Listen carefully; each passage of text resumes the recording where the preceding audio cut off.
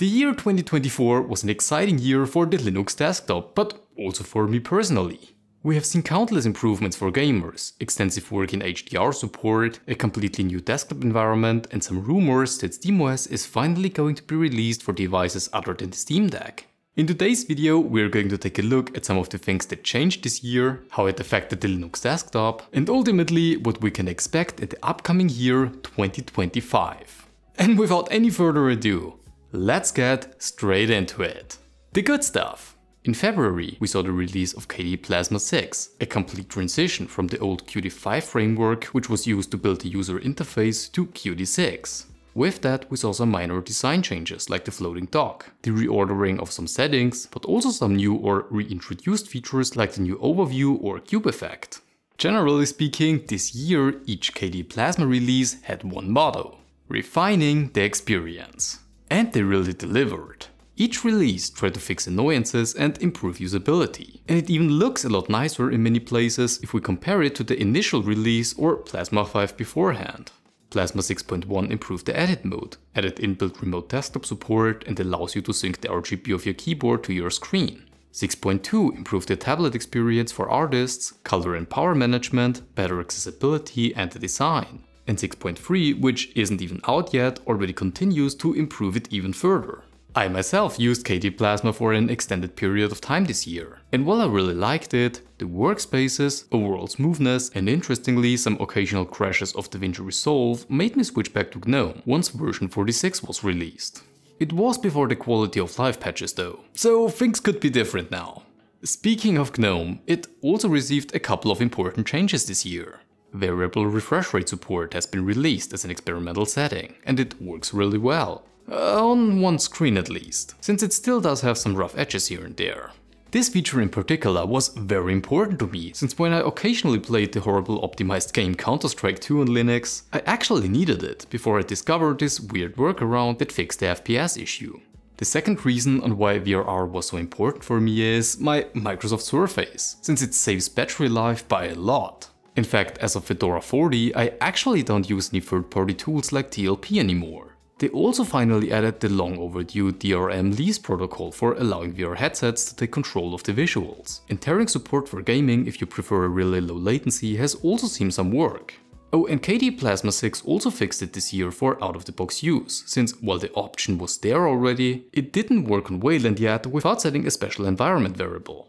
NVIDIA support. One thing that the Linux community probably didn't expect this year was a slight shift in NVIDIA's approach to Linux. While they still mostly rely on their proprietary driver and are of course still difficult to work with in some areas, they have increased their commitment to contribute to open source, promised better Wayland support, and with the awesome work done by the desktop environments and Linux community, the Wayland stutters have also been resolved. So if you have an NVIDIA GPU, you probably don't need to worry about it anymore. Even though, from personal experience, it wasn't really that bad to begin with, as some made it out to be. In August, we saw the release of the first Cosmic Desktop Environment Alpha, and as the ground framework, it worked. Sure, it wasn't perfect, missed polishing in a lot of areas, and applications weren't all that functional. But over the rest of the year, the pacing of System 76 was faster than I expected. With the current Alpha version 4, they already shipped VRR support, which is a feature that I didn't expect to be released anytime sooner than mid next year. Sure, it's an alpha, and everything is still coming together, but the changes made with each release in this short time frame were just incredible. And just for this, I'd like to congratulate the awesome developers of Cosmic, because this is just insane. And I believe that Cosmic is generally a good thing. It builds a really nice bridge between the currently only two desktop environments, not counting tiling window managers, that fully support Wayland as their default session. The simplicity and stability of GNOME, as well as the faster development of KDE Plasma, but it also somehow reminds me of Cinnamon a bit. A collection of inspirations, something new and well optimized, especially for their own hardware I imagine. Let's talk about gaming.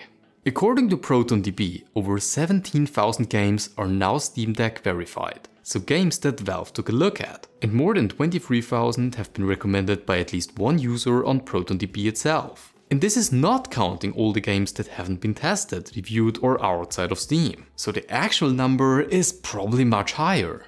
In fact, the only games that are not working are usually games protected by kernel level anti-cheats that either don't have a Linux version or the developers or publishers won't enable support for it by choice. Sure, I already said it in a previous video, those games are unfortunately often the heavy hitters with a lot of players. And it would be really nice if they were made compatible, since from a technical standpoint, Linux could probably run them just fine. Otherwise, it's great nowadays. Another improvement for all you modders out there, Nexus Mods is now also supporting Linux via their new Nexus Mods app, so you don't have to run them via Wine or Proton anymore. And last but not least, a more minor thing, but a lot of people still use it, screen sharing support with audio is finally coming to Discord on Wayland. And it was really about time.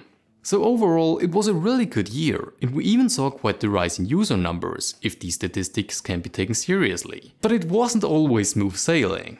The market share was already a bit higher this year than it is now. Why this is, I can't really explain, but it could be related to the detection method or some values changed that affect the statistics. My overall perception is that Linux seems to become more popular and that more and more people know about it. This should help to hopefully negate the anti-cheat issues down the line, because for me it was kind of a dark year.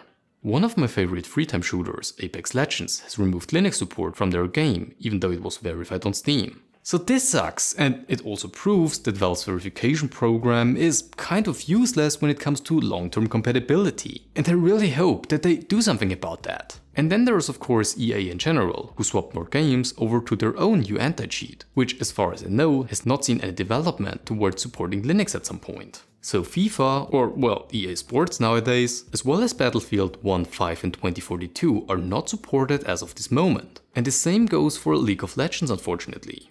This one in particular is also kind of spitting into the face of Linux users, since the macOS version, despite using an entirely different anti-cheat, still has support. So Linux support was only removed because Riot deemed it so. Anyway, these were just a few setbacks that affected me personally this year, and they are also probably just temporary.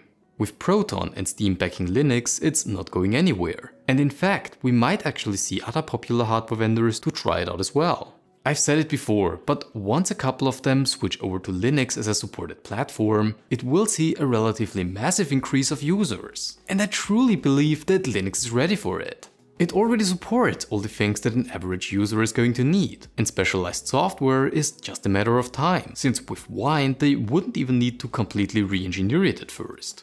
For me, 2024 was still one of the most exciting years so far. I've never had a more stable and blazing fast experience any time before, and I can't wait to continue this journey in the year 2025. HDR support, a lot of polishing and accessibility options will certainly be one of the most interesting things, and I definitely plan to stay on Linux. But that's still in the future. For now, I want to wish you all a happy new year, stay safe, and before you take off, don't forget to hit that like button. I'll see you very soon. And as always, good morning, good afternoon or good evening, wherever you are. I'll see you in the year 2025.